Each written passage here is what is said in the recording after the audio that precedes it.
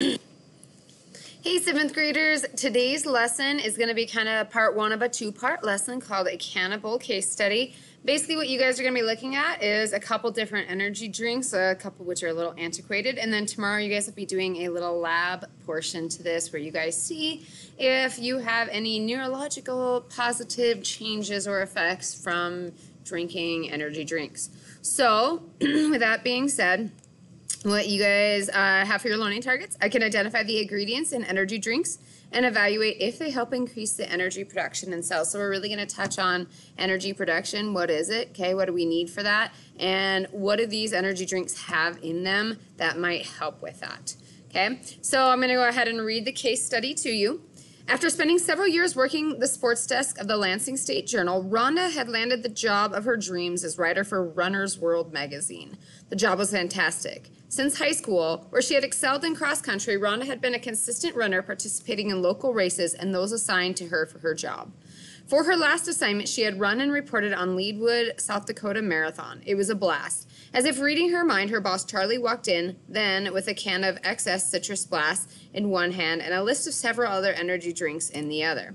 We've been getting a lot of inquiries about the different energy drinks on the market, including XS Citrus Blast. Do you know anything about them? Charlie asked.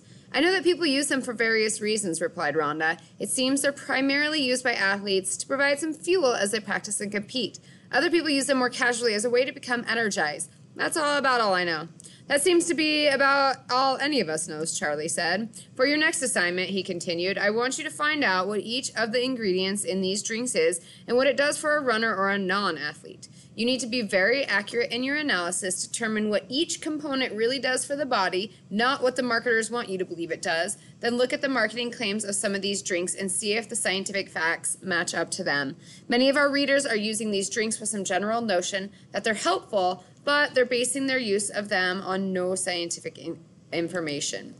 I've got the marketing claims, a list of ingredients, and nutrition facts provided on the cans for consumers, and a short list of questions that should get you started.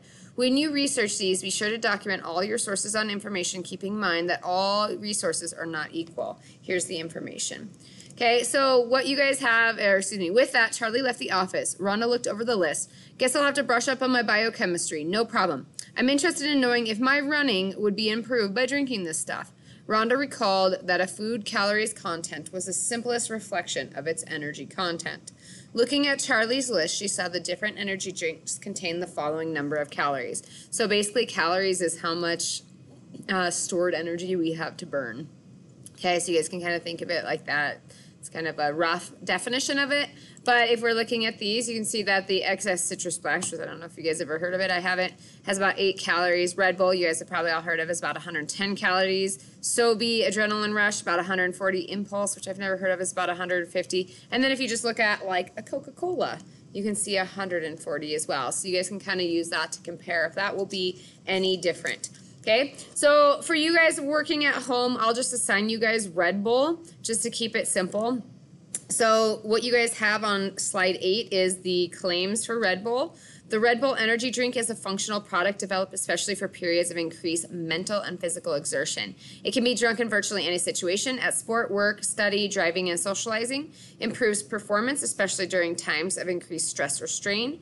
Improves concentration and reaction speed, and stimulates the metabolism. But the main thing that you guys need to focus on here is the list of ingredients. So carbonated water, sucrose, glucose, sodium citrate, taurine, gluconeurolactone, caffeine, inositol, niacin, D-pantothenol, pyroxidine, HCl, vitamin B12, artificial flavors, and colors. Okay, and then you guys can see a little bit more about the nutrition facts there. Okay, with that being said, since you guys are doing Red Bull, you guys can get rid of slides 9, 10, 11, and 12 because you guys don't need that information for those other drinks. Everyone kind of was assigned a different drinking class to look at. Okay, so your directions, you will be assigned an energy drink to study. You can delete the slides that are not your energy drink if you wish. So again, that would be slides 9 through 12. You don't have to though.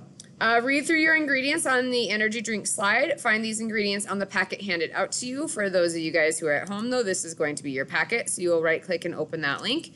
And it's going to take you guys in here. So the pages you guys need are starting on page 6 7, and 8. Okay, these have a list of general ingredients that you guys would find in in energy drinks. You guys may not find everything you have on there, but it kind of just lists a little bit about what you might need to know about your energy drink. So I'm going to go ahead and zoom in on that for you guys a little bit.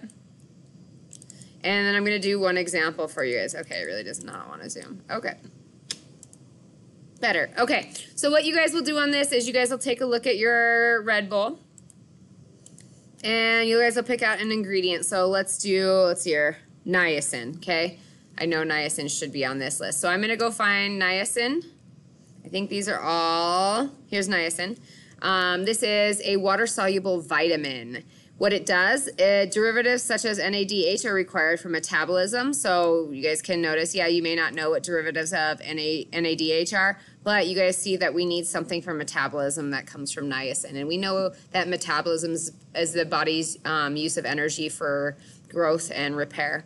So it is said to aid in the synthesis of amino acids, so it helps make amino acids, and which are the little subunits of protein, which you guys know that proteins digest down into amino acids. It has not been directly linked to improving athletic performance, so that's something to keep in mind. So what you guys will do on slide 14 is you guys would add, all right, niacin was a vitamin, so I'm going to add it under the vitamin section, okay?